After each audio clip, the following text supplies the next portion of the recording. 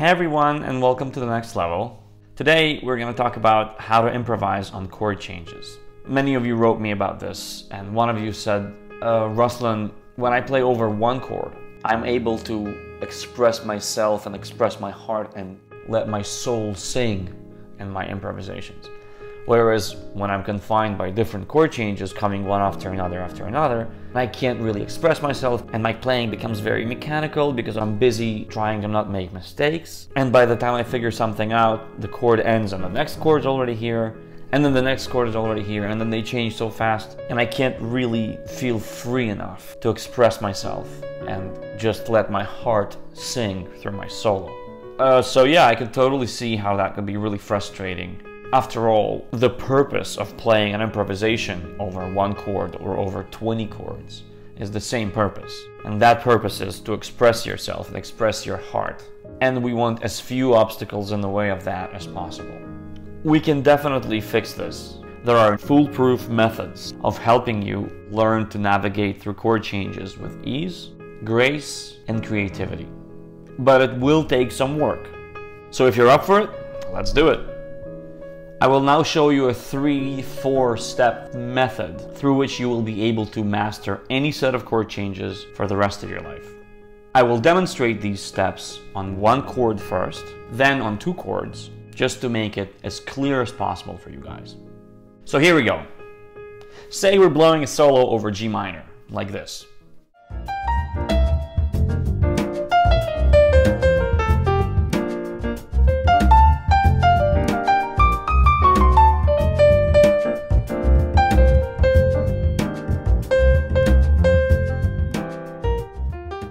The first thing we have to understand about the chord we're playing on is what the chord scale of that chord is. That is, which scale of notes corresponds well with that chord. In the case of G minor, it's G Aeolian. It's this scale.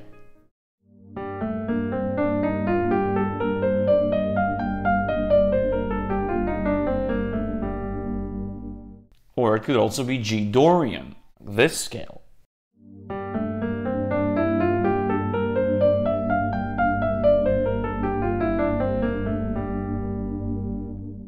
Now there are many other scales you can use over this chord, like the blues scale, the bebop scale, and this is all fine. But the bare bones of this principle is figure out what scale works over the chord, or what scales work over the chord. Now that you figured out what the scale is, you should be able to play it from any degree to any degree. Say it's a G minor, so play it from G to G, like this.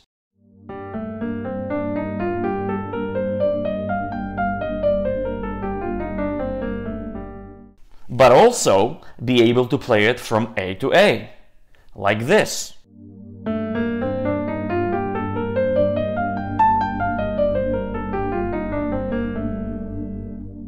And also be able to play it from B flat to B flat, like this.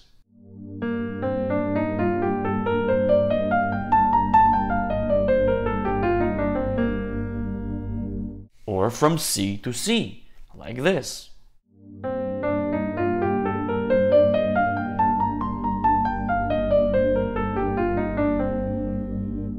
Notice that what I'm playing is the same G minor scale. I just don't always start it from G. Right? Just because it's a G minor scale doesn't mean you have to play it necessarily from G to G. So figure out what the chord scale is and be able to play the chord scale from any degree until any degree back and forth. That's step number 1. Step number 2, arpeggio plus walk down. Play an arpeggio of 1, 3, 5, 7, 9, and then walk down from 9 all the way to 1, like this.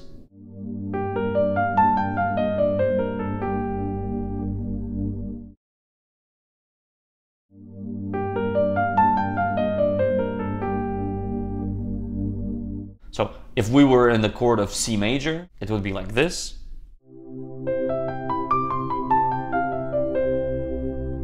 If we were in the chord of E flat 7, it would be like this.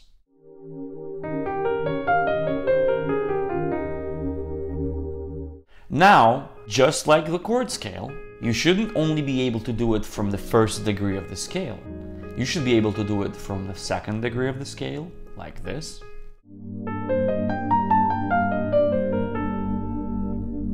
Or from the third degree of the chord scale, like this.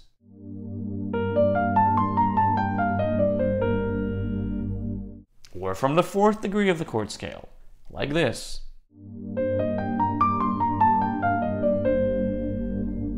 And so on and so forth. So that's step number 2, being able to do arpeggio plus walk down from any degree of the chord scale. Now step number 3, this is the fun one. Find or create some kind of a play along for yourself. And by that I mean an accompaniment over which you could solo. Something like this.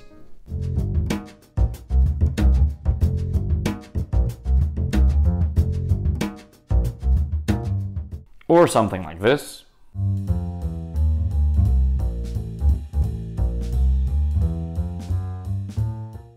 Or something like this.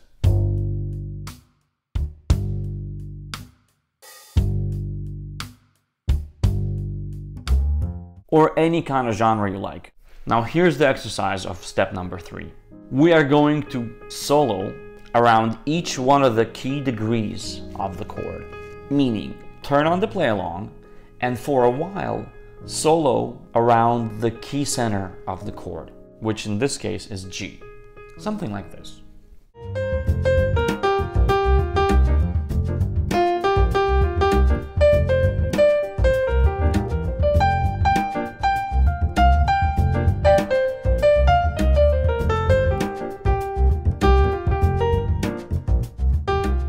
You could see how I'm soloing, but still I'm always coming back to that G, right? Because I'm soloing around that note. The next thing you're gonna do is you're gonna solo around the third degree of the chord. In this case, it's B flat. So now you're gonna hear me do it again. I'm gonna solo freely, but you will notice how I'm always sort of dancing around the third of the G minor chord, which is the note B flat. Something like this.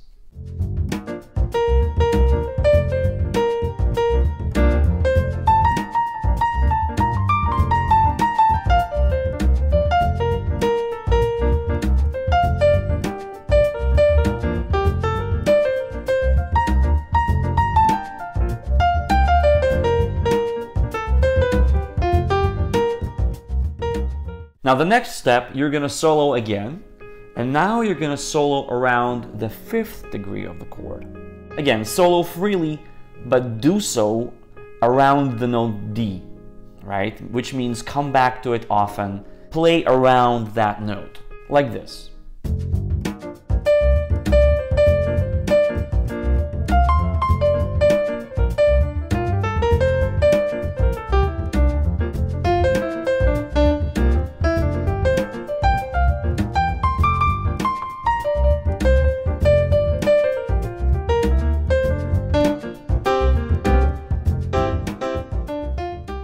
And the next step we're gonna do is solo over the 7th degree of the chord, which is the note F. Again, I'm gonna solo freely, but you will hear me soloing around that F, around that 7th degree of G minor, like this.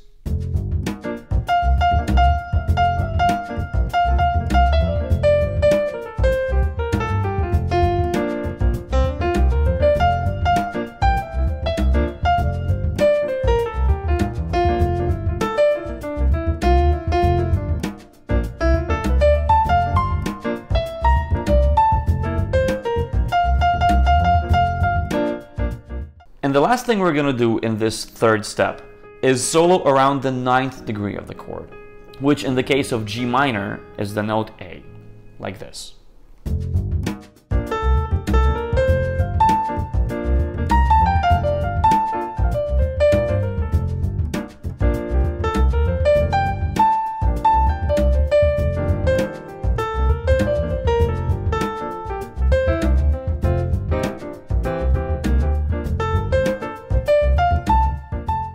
Of course, the real fun begins when we're starting to play over 2 chords, or 3 chords, or 4 chords. So when it comes to more than one chord, the 3 steps I showed you apply just the same, and there is an extra 4th step. So I'm going to do a quick rundown of this method over two chords now. So here are your two chords, G minor to E minor.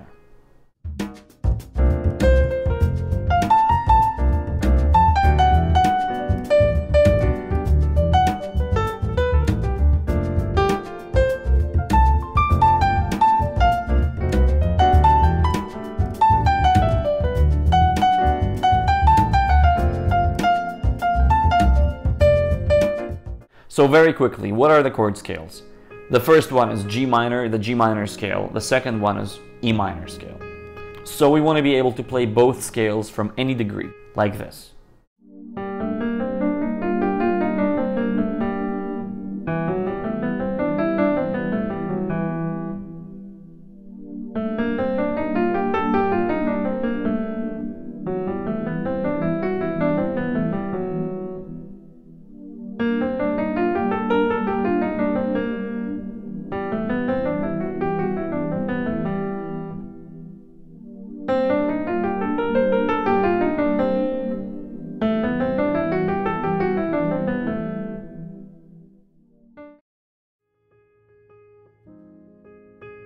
Next step, arpeggio plus walk down.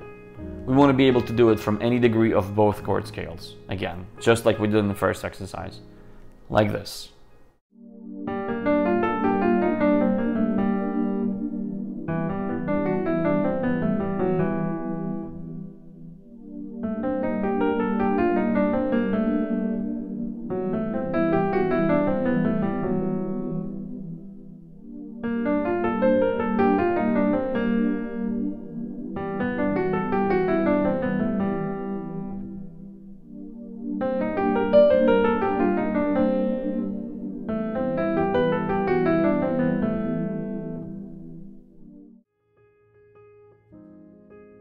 Now, we want to be able to solo over the first degree of each chord, like this.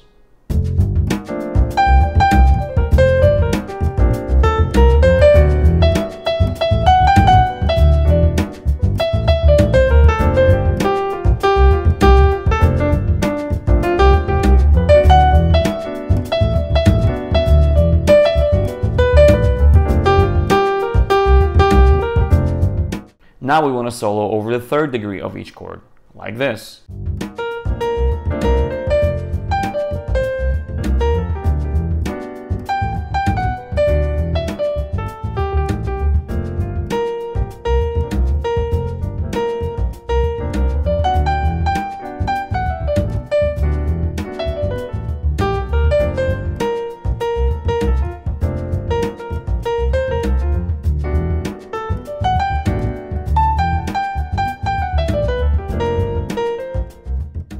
Now solo over the fifth degree of each chord, like this.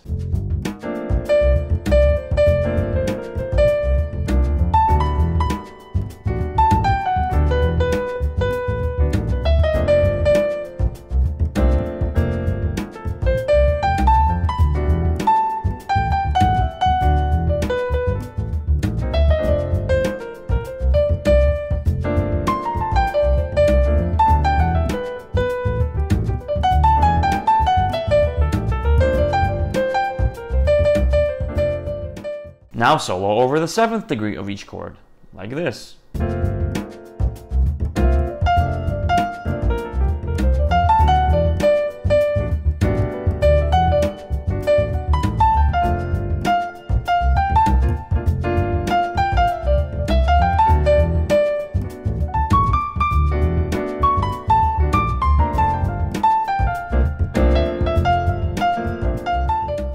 And now solo over the ninth degree of each chord, like this.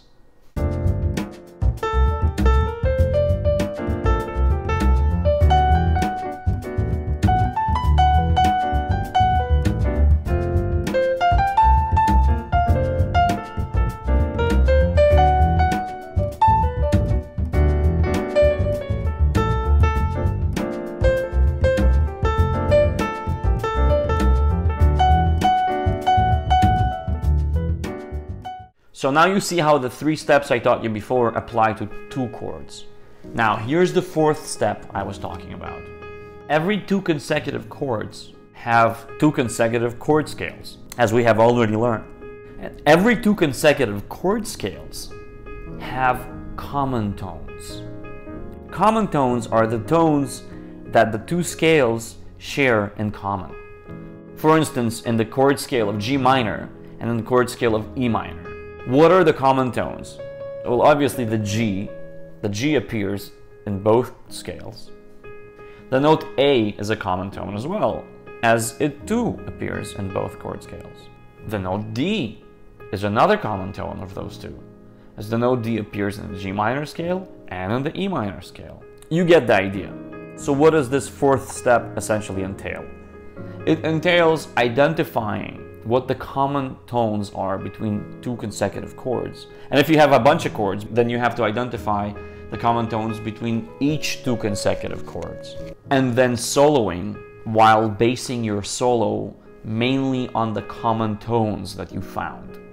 And these common tones are really magical because they help us tie the chords together and create continuity in our lines. For instance, if you're playing over G minor going to E minor, like I have been playing in this video, you would be soloing with the notes G, A, and D in mind, because those are the common tones between the two chord scales of G minor and E minor. Something like this.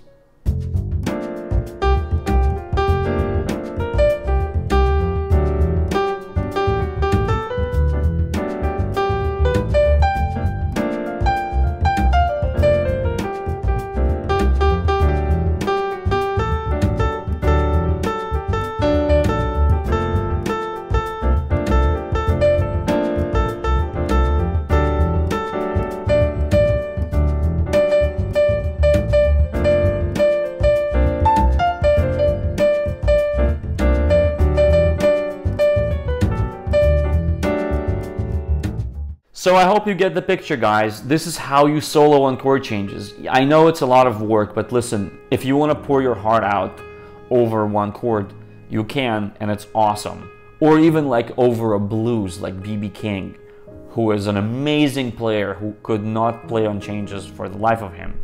But if you're interested in having the experience of playing on chord changes, you're gonna have to do all of this stuff that I outlined here.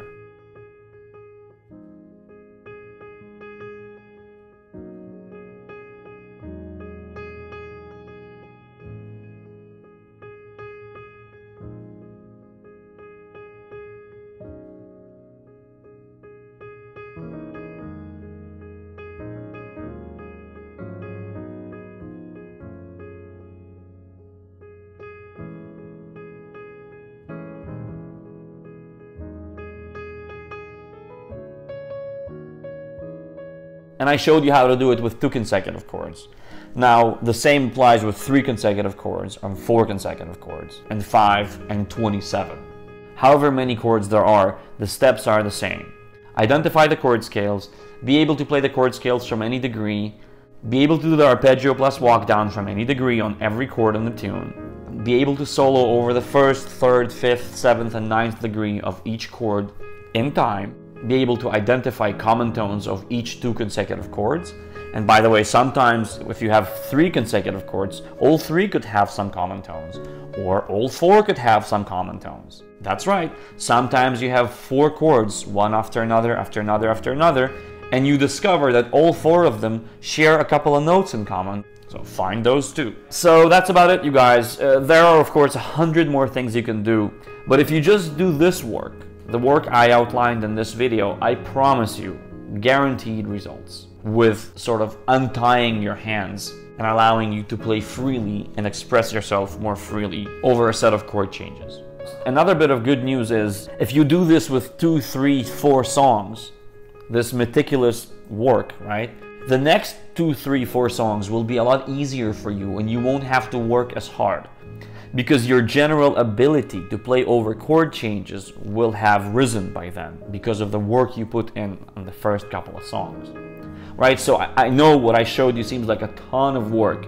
The good news is that you won't have to do this with every single tune for the rest of your life, right? Or even if you will, it will go a lot faster eventually, because you'll just be better at playing on changes in general. Please write me in the comments below. I reply to everyone personally, and let me know if you have any questions or concerns or wishes for my future videos. I try to address everything you guys write in person and at length, because I don't want to be another video on your YouTube feed. I want you guys to actually improve as a result of these videos. So write me below and I will respond and try to coach you and help you as much as I can. Thanks so much. Please hit that like button and subscribe to the channel if you still haven't. There's a lot more of these videos coming your way. And I will see you in the next video.